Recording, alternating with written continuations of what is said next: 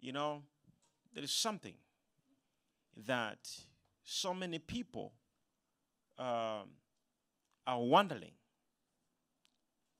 If God is so powerful, why am I still having this situation despite all my prayers? If God is so powerful, why am I still having these issues despite my prayers? Well, it is important for you to know. Say amen. It is what? Important for you to know. Ever had a question or somebody having this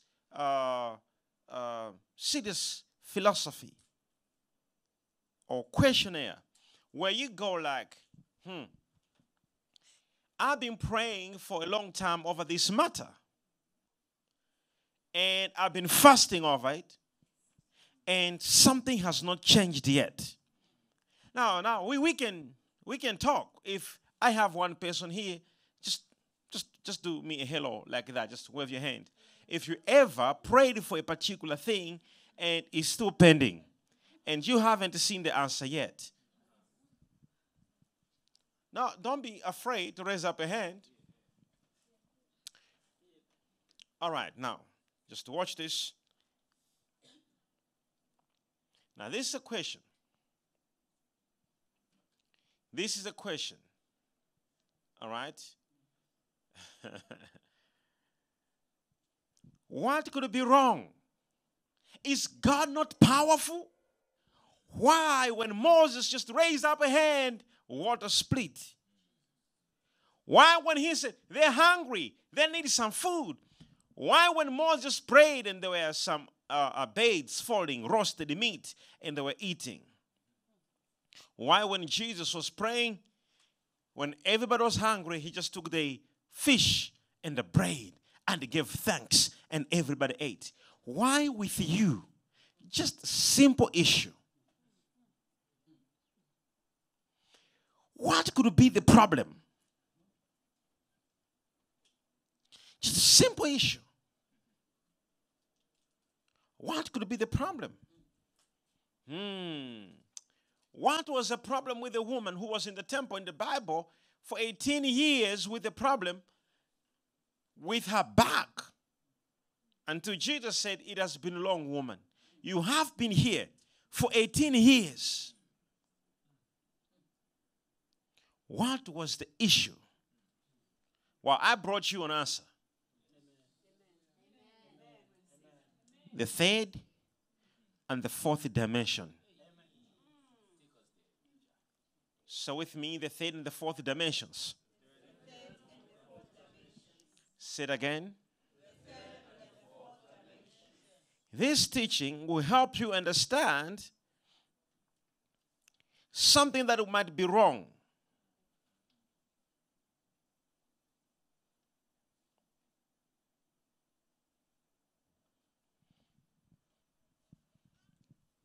So, this teaching will help you to understand what could be wrong. So the priests, maybe you may not know this. So the priests were so holy. For you to be a priest in Israel, according to their law, they keep the law, the Torah, and they refrain from anything that is not holy. Are you here? They refrain from anything that is not what?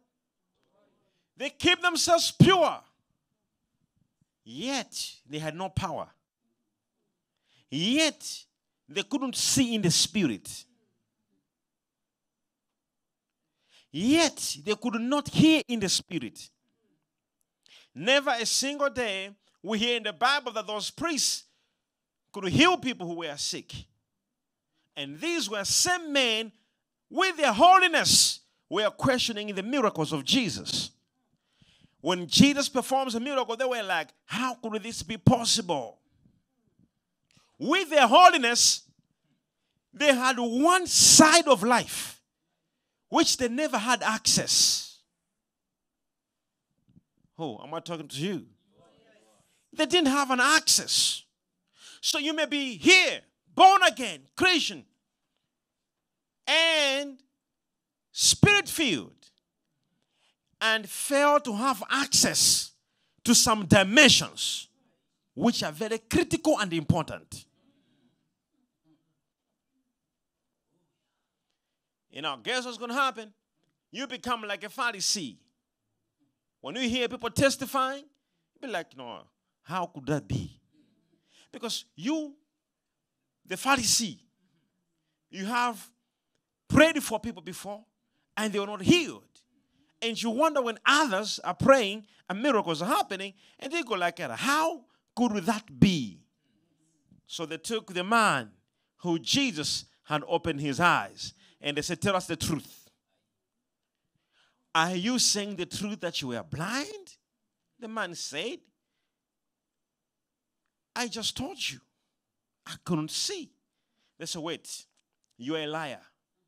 Call your parents to come over here. So they brought the parents in. And they said, parents, is this your son? They say, yeah, he is our son. Now we have something to ask your parents. Was he born blind? Parents said, he is of age. Ask him a question. They turned to the guy and they said, are you sure you were blind? The man said, you asking me too much. Do you also want to become Jesus' disciples? They said, no. But that man is a sinner. He can't perform such a miracle. Then the man said, whether he is a sinner or not, one thing I understand, I was born blind, but now I am able to see. It's like telling a student that your teacher is a sinner. A student will be like, whether he's a sinner or not, it's none of my business. But I have gained the knowledge. So the man says, whether he is a sinner or not, it's none of my business. What I know, I was blind. Now they say, wait, come here. So they took him aside. They said, just confess to say this miracle was staged. All we want you to say, just say this miracle was staged. They had their newspapers ready to publish a story that Jesus staged the miracle. The man said, I want to educate you. You're Pharisees? They said, yeah. He said, I want to educate you. He said, no, any man who is not from God can perform such a miracle. Pharisees. So I think this boy is saying the truth. Now, this man were holy in all their lives. They were holy. They had no wives. They were all their lives. They were just staying in their room in the temple, just worshiping and praying. And these are the men who began to question. You see, this is what happens when you pray, when you fast, when you live holy, and then things are not happening, you begin to question. The problem they had, there was a dimension which they couldn't access. Now, I'm talking to you. Somebody said there was a dimension. So you'll be finding yourself in prayer, in fasting, in what, and I need financial breakthrough. No money is coming. Instead, you are losing. Somebody asked me a question. He said, how do you do it? I said, it's a dimension. You see, there is a dimension in the spirit which by the grace of God, I managed to access it. Oh, are you here? I'm saying this to you as a testimony. Even if money runs away from me, money will begin to look for me. You are sleeping. Even, trust you me, and you never see me praying for it. It is my wife. My wife can pray. She'll be like, I need it tomorrow 9 in the morning.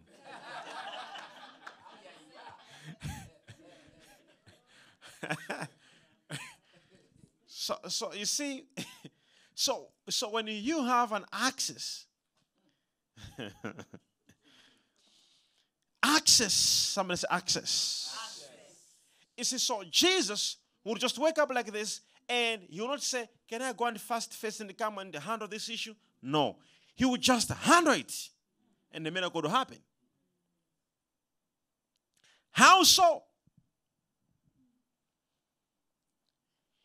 Yesterday, where's were you there when there was some rain coming? It was yesterday. You were also there, right? And you even said people don't believe it. You see, I'm standing like this, and I'm doing planning. I'm doing planning, and I stood like this. You know, so I stood like this. I'm looking in the bush. So there's a huge bush in front of me, and I stand on top of a plank, and I'm looking at the bush like this, just for 30 minutes, just looking in the bush like this. So I'm planning. I went into Rayon, and I began to see streets in that bush. I was seeing houses and buildings and nice things and I was seeing in that bush, and I'm standing like this, and I'm looking. Then it started to rain. So one of my security guys comes, let's leave now. It's raining. I said, me, I leave because of rain. That was it. That's how it stopped raining. You didn't hear me.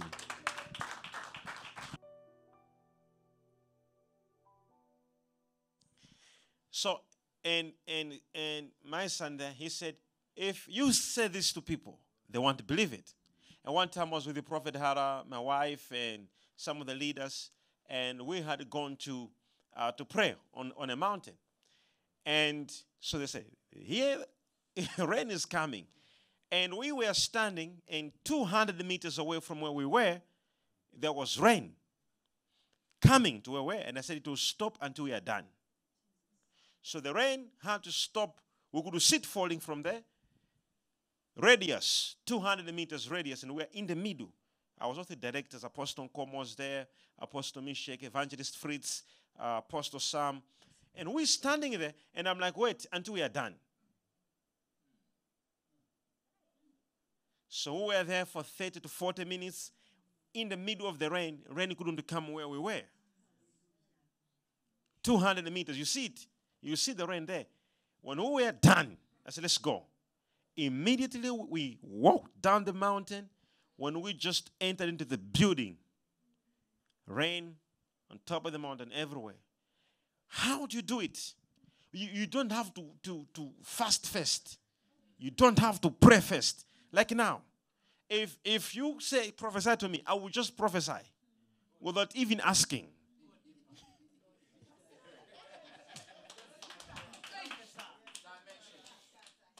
You see, and people are thinking prophecies when I tell them their names and their... Nah, that's just a word of knowledge. That's just a word of wisdom. Prophecy is when I tell you what's going to happen, and it happens.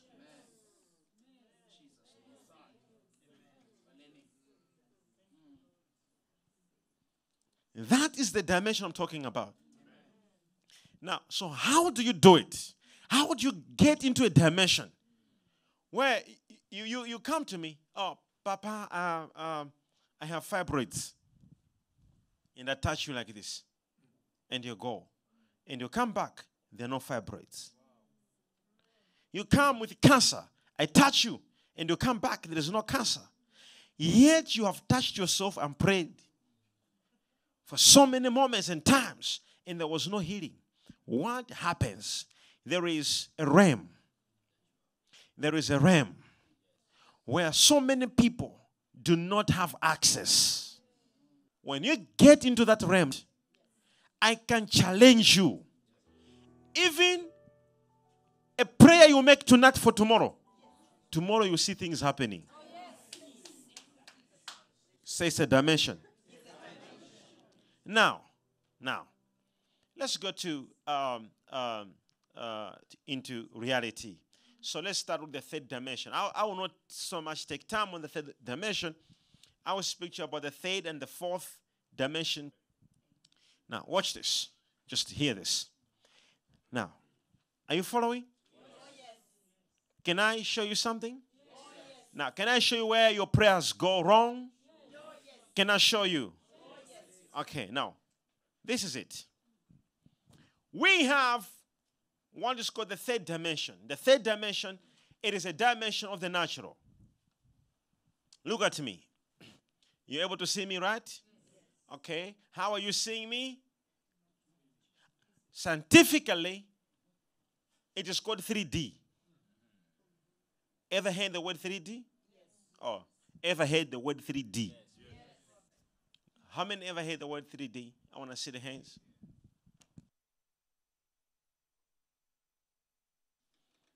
So your screen, the quality of your screen, the other screens which are called, they are 3D. It means that you are able to see something clearly.